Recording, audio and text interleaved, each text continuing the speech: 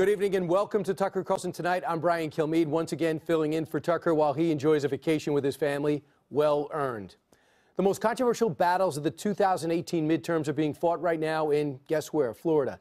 On election night, Governor Rick Scott had a big lead over incumbent Senator Bill Nelson for that Senate seat. But since then, a constant stream of votes in left-leaning Broward County and Palm County has appeared to chip away at Scott's lead, so it went from 40,000 now to around 15,000. There's plenty of reason to be suspicious of that as well. Now, Broward County has a long history of electoral problems. Let me refresh your memory.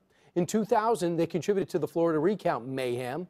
Just 2 years later, a primary election in the county was a disaster with broken voting machines, uncounted ballots, no-show poll workers. 2003, they get their act together? No. More than 17,000 mail-in votes were returned as undeliverable. In 2004, county officials grossly mishandled absentee ballots, keeping thousands from reaching voters in time.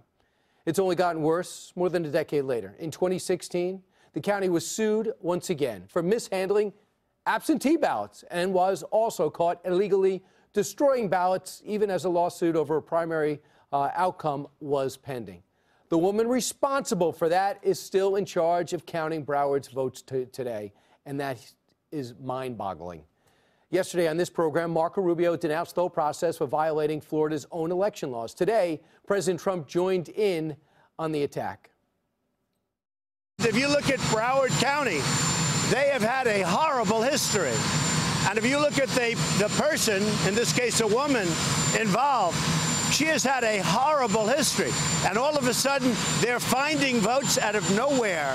There's bad things have gone on in Broward County, really bad things. And the president's off in Paris now.